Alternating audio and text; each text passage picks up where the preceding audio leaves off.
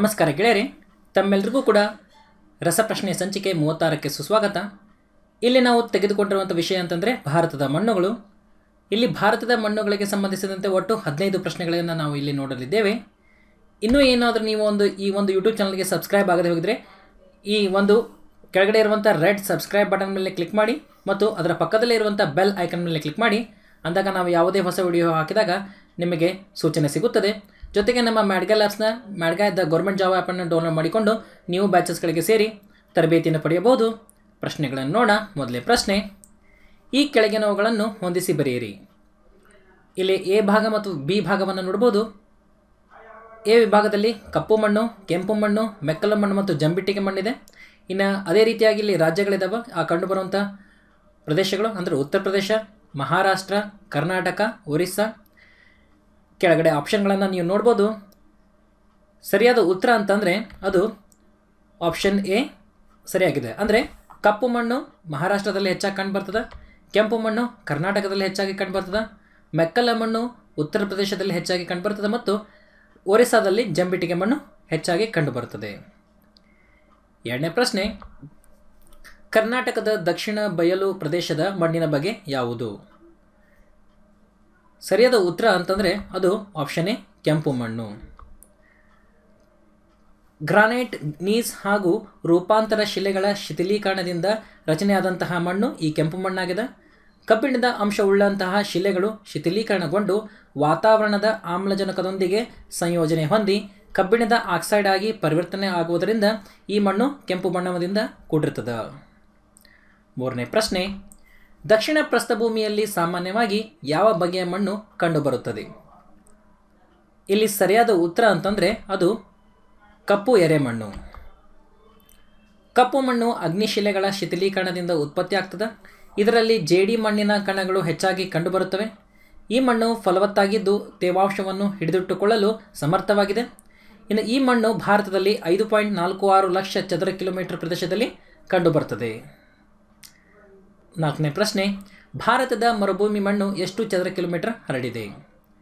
ಸರಿಯಾದ ಉತ್ತರ ಅಂತಂದರೆ ಅದು ಆಪ್ಷನ್ ಸಿ 1.4 ಲಕ್ಷ ಚದರ ಕಿಲೋಮೀಟರ್ಗಳು. ಮರುಭೂಮಿ ಮಣ್ಣು ಅತ್ಯಧಿಕ ಮರಳಿನ ಕಣದ ರಚನೆಯಿಂದ ಕೂಡಿರುತ್ತದೆ. ಅತಿ ಕಡಿಮೆ ಮಳೆ ಮತ್ತು ಅಧಿಕ ಉಷ್ಣಾಂಶಗಳಿಂದ ಮರುಭೂಮಿ ಮಣ್ಣು ರಚನೆಯಾಗಿರುತ್ತದೆ. ಜೋಳ, ಸಜ್ಜೆಯಂತಹ ಒರಟು ಬೆಳೆಗಳು ಹಾಗೂ ಖರ್ಜೂರದಂತಹ ಹಣ್ಣುಗಳನ್ನು ಈ ಮಣ್ಣಿನಲ್ಲಿ ಬೆಳೆಯಬಹುದಾಗಿದೆ. ಐದನೇ ಪ್ರಶ್ನೆ, ಜಂಬಿಟ್ಟಿಗೆ ಮಣ್ಣಿನಲ್ಲಿ ಯಥೇಚ್ಛವಾಗಿರುವಂಥ ಅಂಶಗಳು ಯಾವುವು? ಸರಿಯಾದ ಉತ್ತರ ಅಂತಂದರೆ ಅದು ಕಬ್ಬಿಣದ ಆಕ್ಸೈಡ್ ಮತ್ತು ಅಲ್ಯೂಮಿನಿಯಂ. ಜಂಬಿಟ್ಟಿಗೆ ಮಣ್ಣು ಸಾಮಾನ್ಯವಾಗಿ 200 ಸೆಂಟಿಮೀಟರ್ಗಿಂತ ಹೆಚ್ಚು ಮಳೆ ಬೀಳುವಂಥ ಪ್ರದೇಶದಲ್ಲಿ ನಿರ್ಮಿತಗೊಂಡಿದೆ. ಅಧಿಕ ಮಳೆಯಿಂದ ಲವಣಾಂಶಗಳು ತೊಡಸಲ್ಪಟ್ಟು ಕೇವಲ ಕಬ್ಬಿಣದ ಆಕ್ಸೈಡ್ ಮತ್ತು ಅಲ್ಯೂಮಿನಿಯಂ ಮಾತ್ರ ಮೇಲ್ಪದರಿನಲ್ಲಿ ಉಳಿದಿರುವುದು ಕಂಡುಬರುತ್ತದೆ. ಜಂಬಿಟ್ಟಿಗೆ ಮಣ್ಣಿನಲ್ಲಿ ಫಲವತ್ತತೆ ಅತಿ ಕಡಿಮೆ ಮತ್ತು ಸಾರಜನಕ ಹಾಗೂ ಲವಣಾಂಶಗಳ ಕೊರತೆಯನ್ನು ಈ ಮಣ್ಣಿನಲ್ಲಿ ನಾವು ಕಾಣಬಹುದಾಗಿದೆ. ಇನ್ನು ಈ ಮಣ್ಣು ಭಾರತದಲ್ಲಿ 7.48 ಲಕ್ಷ ಚದರ ಕಿಲೋಮೀಟರ್ ಪ್ರದೇಶದಲ್ಲಿ ಕಂಡುಬರುತ್ತದೆ. ಆರನೇ ಪ್ರಶ್ನೆ, ಮಣ್ಣುಗಳ ಉತ್ಪತ್ತಿ, ಕಣ ರಚನೆ, ರಾಸಾಯನಿಕ ಸಂಯೋಜನೆ ಹಾಗೂ ಅದರ ಬದಲಾವಣೆ ಮುಂತಾದವುಗಳ ಬಗ್ಗೆ ಅಧ್ಯಯನ ಮಾಡುವಂಥ ಶಾಸ್ತ್ರ ಯಾವುದು? ಸರಿಯಾದ ಉತ್ತರ ಅಂತಂದರೆ ಅದು ಆಪ್ಷನ್ ಸಿ ಪೆಡಾಲಜಿ. ಮಣ್ಣುಗಳ ಉತ್ಪತ್ತಿ, ಕಣರಚನೆ ಮತ್ತು ಅದರ ರಾಸಾಯನಿಕ ಸಂಯೋಜನೆ ಹಾಗೂ ಬದಲಾವಣೆಗಳನ್ನು ನಾವು ಅಧ್ಯಯನ ಮಾಡುವುದಕ್ಕೆ ಪೆಡಾಲಜಿ ಅಂತೇಳಿ ಕರೀತಾರೆ. ಇನ್ನು ಎಟಿಮಾಲಜಿ ಅಂತಂದರೆ ಶಬ್ದಗಳ ಉಗಮ ಮತ್ತು ಇತಿಹಾಸದ ಅಧ್ಯಯನವಾಗಿದೆ. ಜಿಯಾಲಜಿ ಅಂತಂದರೆ ಪೃಥ್ವಿಯ ಭೌತಿಕ ಇತಿಹಾಸದ ಒಂದು ಅಧ್ಯಯನವಾಗಿದೆ. ಇನ್ನು ಮೆಟ್ರಾಲಜಿ ಅಂತಂದರೆ ತೂಕ ಮತ್ತು ಅಳತೆಗಳ ವೈಜ್ಞಾನಿಕ ಅಧ್ಯಯನವಾಗಿದೆ.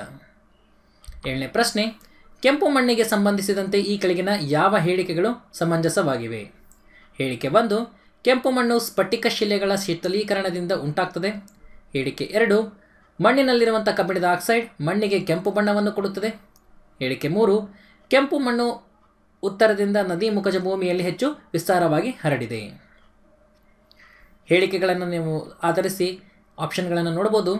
ಇಲ್ಲಿ ಸರಿಯಾದ ಉತ್ತರ ಅಂತಂದರೆ ಅದು ಆಪ್ಷನ್ ಸಿ ಹೇಳಿಕೆ 1 ಮತ್ತು 2 ಮಾತ್ರ ಸರಿ. ಕೆಂಪು ಮಣ್ಣು ಸ್ಫಟಿಕ ಶಿಲೆಗಳ ಶಿಥಿಲೀಕರಣದಿಂದ ಉಂಟಾಗ್ತದೆ ಮತ್ತು ಮಣ್ಣಿನಲ್ಲಿರುವಂತಹ ಕಬ್ಬಿಣದ ಆಕ್ಸೈಡ್ ಮಣ್ಣಿಗೆ ಕೆಂಪು ಬಣ್ಣವನ್ನು ಕೊಡುತ್ತದೆ. ಇವೆರಡು ಸರಿಯಾಗಿದ್ದಾವೆ. 8ನೇ ಪ್ರಶ್ನೆ, ಮಣ್ಣಿನ ಸವೆತವನ್ನು ತಡೆಗಟ್ಟಲು ಈ ಕೆಳಗಿನ ಯಾವ ವಿಧಾನಗಳು ಸೂಕ್ತವಾಗಿವೆ? ಹೇಳಿಕೆ 1 ಕಾಂಟೂರ್ ಮಾದರಿ ಬೇಸಾಯ ಪದ್ಧತಿ. ಹೇಳಿಕೆ 2 ಚೆಕ್ ಡ್ಯಾಮ್ಗಳ ನಿರ್ಮಾಣ. ಹೇಳಿಕೆ 3 ಹಂತ ಹಂತವಾಗಿ ವ್ಯವಸಾಯ ಕ್ಷೇತ್ರಗಳ ನಿರ್ಮಾಣ. ಇಲ್ಲಿ ಸರಿಯಾದ ಉತ್ತರ ಅಂತಂದರೆ ಅದು ಎಲ್ಲ ಹೇಳಿಕೆಗಳು ಸರಿಯಾಗಿದ್ದಾವೆ. ಅಂದರೆ ಈ ಮೇಲಿನ ಎಲ್ಲ ಹೇಳಿಕೆಗಳು ಸರಿಯಾಗಿದ್ದಾವೆ. 9ನೇ ಪ್ರಶ್ನೆ, ಮಣ್ಣಿನಲ್ಲಿರುವಂತಹ ಲವಣಗಳು ದ್ರಾವಣೀಕರಣದಿಂದ ತೊಡಸಲ್ಪಟ್ಟ ಮಣ್ಣು ಯಾವುದು? ಸರಿಯಾದ ಉತ್ತರ ಅಂತಂದರೆ ಅದು ಜಂಬಿಟ್ಟಿಗೆ ಮಣ್ಣು. ಜಂಬಿಟ್ಟಿಗೆ ಮಣ್ಣು ಸಾಮಾನ್ಯವಾಗಿ 200 ಸೆಂಟಿಮೀಟರ್ ಮಳೆಗಿಂತ ಹೆಚ್ಚು ಮಳೆ ಬೀಳುವಂತಹ ಪ್ರದೇಶದಲ್ಲಿ ನಿರ್ಮಿತಗೊಂಡಿದ್ದಾವೆ. ಅಧಿಕ ಮಳೆಯಿಂದ ಲವಣಾಂಶಗಳು ತೊಳಸಲ್ಪಟ್ಟು ಕೇವಲ ಕಬ್ಬಿಣದ ಆಕ್ಸೈಡ್ ಮತ್ತು ಅಲ್ಯೂಮಿನಿಯಂ ಮಾತ್ರ ಮೇಲ್ಪದರಲ್ಲಿ ಉಳಿದುಕೊಂಡಿರುತ್ತದೆ. 10ನೇ ಪ್ರಶ್ನೆ, ಕಪ್ಪು ಮಣ್ಣು ಮತ್ತು ಮೆಕ್ಕಲು ಮಣ್ಣಿನಲ್ಲಿ ಬೆಳೆಯುವಂತಹ ಕಬ್ಬು ಬೆಳೆಯನ್ನು ಯಾವ ರಾಜ್ಯದಲ್ಲಿ ಅತಿ ಹೆಚ್ಚಾಗಿ ಬೆಳೆಯುವರು? ಸರಿಯಾದ ಉತ್ತರ ಅಂತಂದರೆ ಅದು ಉತ್ತರ ಪ್ರದೇಶ. ಕಬ್ಬು ಬೆಳೆಯಲು ಬೇಕಾಗುವಂಥ ಮಳೆಯ ಪ್ರಮಾಣ ಎಷ್ಟು ಅಂತಂದರೆ 150 ಸೆಂಟಿಮೀಟರ್ಗಳು. ಇನ್ನು ಕಬ್ಬು ಬೆಳೆಯಲು ಬೇಕಾಗಿರುವಂಥ ಉಷ್ಣಾಂಶ 20 ರಿಂದ 26 ಡಿಗ್ರಿ ಸೆಲ್ಸಿಯಸ್. ಆದ್ದರಿಂದ ಉತ್ತರ ಪ್ರದೇಶ ಈ ಒಂದು ಅಂಶಗಳನ್ನು ಒಳಗೊಂಡಿರುವುದರಿಂದ ಇಲ್ಲಿ ಹೆಚ್ಚಾಗಿ ಕಬ್ಬನ್ನು ಬೆಳೀತಾರೆ. 11ನೇ ಪ್ರಶ್ನೆ, ಸೆಣಬು ಬೆಳೆಯನ್ನು ಯಾವ ಮಣ್ಣಿನಲ್ಲಿ ಬೆಳೆಯುವರು? ಸರಿಯಾದ ಉತ್ತರ ಅಂತಂದರೆ ಅದು ಮೆಕ್ಕಲಿನ ಮಣ್ಣಿನಲ್ಲಿ ಸೆಣಬು ಬೆಳೆಯನ್ನು ಬೆಳೀತಾರೆ. ಮೆಕ್ಕಲು ಮಣ್ಣು ನದಿಗಳ ಪರ್ವತ ಪ್ರದೇಶಗಳಿಂದ ಹೊತ್ತು ತಂದ ಸಂಚಯಿಸಿರುವಂಥ ಮಣ್ಣಿಗೆ ಮೆಕ್ಕಲು ಮಣ್ಣು ಅಂತೇಳಿ ಕರೀತಾರೆ. ಇನ್ನು ಮೆಕ್ಕಲು ಮಣ್ಣಿನ ಗುಣಲಕ್ಷಣಗಳು ಏನು ಅಂತಂದರೆ ಈ ಮಣ್ಣು ಹಗುರ ಹಾಗೂ ನಯವಾದ ಹರಳು ರೂಪದ ಸರಂಧ್ರ ರಚನೆಯನ್ನು ಒಳಗೊಂಡಿರುತ್ತದೆ. ಇದು ಪೊಟ್ಯಾಷ್, ಫಾಸ್ಫರಿಕ್ ಆಮ್ಲ ಹಾಗೂ ಸುಣ್ಣದ ಅಂಶಗಳನ್ನು ಒಳಗೊಂಡಿದ್ದು ಸಾರಜನಕ ಮತ್ತು ಜೈವಿಕಾಂಶಗಳ ಕೊರತೆಯನ್ನು ಹೊಂದಿರುತ್ತದೆ. ಇನ್ನು ಮೆಕ್ಕಲು ಮಣ್ಣು ಭತ್ತ, ಕಬ್ಬು, ತಂಬಾಕು, ಬಾಳೆ, ಹತ್ತಿ, ಗೋಧಿ ಮತ್ತು ಸೆಣಬು ಬೆಳೆಗಳನ್ನು ಬೆಳೆಯಲು ಸೂಕ್ತವಾಗಿದೆ. 12ನೇ ಪ್ರಶ್ನೆ, ದಕ್ಕನ್ ಲಾವಾರಸ ಅಥವಾ ಬಸಾಲ್ಟ್ ಇದರಿಂದ ರಚನೆ ಆಗಿರುವಂಥ ಮಣ್ಣು ಯಾವುದು? ಸರಿಯಾದ ಉತ್ತರ ಅಂತಂದರೆ ಅದು ಕಪ್ಪು ಮಣ್ಣು. ಕಪ್ಪು ಮಣ್ಣು ಅಗ್ನಿಶಿಲೆಗಳ ಶಿಥಿಲೀಕರಣದಿಂದ ಉತ್ಪತ್ತಿಯಾಗ್ತದೆ. ಇದರಲ್ಲಿ ಜೇಡಿ ಮಣ್ಣಿನ ಕಣಗಳು ಹೆಚ್ಚಾಗಿ ಕಂಡುಬರುತ್ತವೆ. ಈ ಮಣ್ಣು ಫಲವತ್ತಾಗಿದ್ದು ತೇವಾಂಶವನ್ನು ಹಿಡಿದಿಟ್ಟುಕೊಳ್ಳಲು ಸಮರ್ಥವಾಗಿವೆ.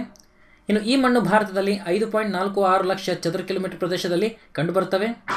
ಈ ಮಣ್ಣು ಮಹಾರಾಷ್ಟ್ರ, ಗುಜರಾತ್, ಮಧ್ಯಪ್ರದೇಶ, ಆಂಧ್ರಪ್ರದೇಶ ಮತ್ತು ಕರ್ನಾಟಕ ಮುಂತಾದ ರಾಜ್ಯಗಳಲ್ಲಿ ಕಂಡುಬರುತ್ತವೆ. 13ನೇ ಪ್ರಶ್ನೆ, ನೀರಾವರಿ ಪ್ರದೇಶದಲ್ಲಿ ಅತಿ ಹೆಚ್ಚಿನ ನೀರಿನ ಬಳಕೆಯಿಂದ ಉಂಟಾಗುವಂಥ ಮಣ್ಣು ಯಾವುದು? ಸರಿಯಾದ ಉತ್ತರ ಅಂತಂದರೆ ಅದು ಆಪ್ಷನ್ ಡಿ, ಲವಣ ಮತ್ತು ಕ್ಷಾರಯುಕ್ತ ಮಣ್ಣು. ಭಾರತದಲ್ಲಿ ಲವಣ ಮತ್ತು ಕ್ಷಾರಯುಕ್ತ ಮಣ್ಣು ಸುಮಾರು 1.70 ಲಕ್ಷ ಚದರ ಕಿಲೋಮೀಟರ್ ಪ್ರದೇಶದಲ್ಲಿ ಕಂಡುಬರುತ್ತವೆ. ಈ ಮಣ್ಣನ್ನು ಕಲ್ಲರ್ ಮತ್ತು ಉಸರ್ ಎಂಬ ಹೆಸರುಗಳಿಂದ ಕರೆಯುತ್ತಾರೆ. ಈ ಮಣ್ಣು ಸೋಡಿಯಂ, ಕ್ಯಾಲ್ಸಿಯಂ ಹಾಗೂ ರಂಜಕಗಳನ್ನು ಹೆಚ್ಚಾಗಿ ಒಳಗೊಂಡಿರುತ್ತದೆ. 14ನೇ ಪ್ರಶ್ನೆ, ಸಾರಜನಕ ಮತ್ತು ಸಾವಯವ ಅವಶೇಷಗಳನ್ನು ಹೆಚ್ಚಾಗಿ ಒಳಗೊಂಡಿರುವಂಥ ಮಣ್ಣು ಯಾವುದು? ಸರಿಯಾದ ಉತ್ತರ ಅದು ಪರ್ವತ ಮಣ್ಣು. ಪರ್ವತ ಮಣ್ಣು ಭಾರತದಲ್ಲಿ ಸುಮಾರು 7.9 ಲಕ್ಷ ಚದರ ಕಿಲೋಮೀಟರ್ಗಳಲ್ಲಿ ಕಂಡುಬರುತ್ತದೆ. ಪರ್ವತ ಮತ್ತು ಬೆಟ್ಟಗುಡ್ಡಗಳ ಇಳಿಜಾರು ಪ್ರದೇಶಗಳಲ್ಲಿ ಕಂಡುಬರುವಂಥ ಈ ಮಣ್ಣು ಕೊಳೆತ ಜೈವಿಕಾಂಶಗಳ ಪ್ರಮಾಣವನ್ನು ಹೆಚ್ಚಾಗಿ ಒಳಗೊಂಡಿರುತ್ತದೆ. ಕೊನೆಯ ಪ್ರಶ್ನೆ, ಹತ್ತಿ ಬೆಳೆಯಲು ಅತಿ ಹೆಚ್ಚು ಸೂಕ್ತವಾದ ಮಣ್ಣು ಯಾವುದು? ಸರಿಯಾದ ಉತ್ತರ ಅಂತಂದರೆ ಅದು ಕಪ್ಪು ಮಣ್ಣು. ಕಪ್ಪು ಮಣ್ಣು ಅಗ್ನಿಶಿಲೆಗಳ ಶಿಥಿಲೀಕರಣದಿಂದ ಉತ್ಪತ್ತಿಯಾಗ್ತದೆ. ಇದರಲ್ಲಿ ಜೇಡಿ ಮಣ್ಣಿನ ಕಣಗಳು ಹೆಚ್ಚಾಗಿ ಕಂಡುಬರುತ್ತವೆ.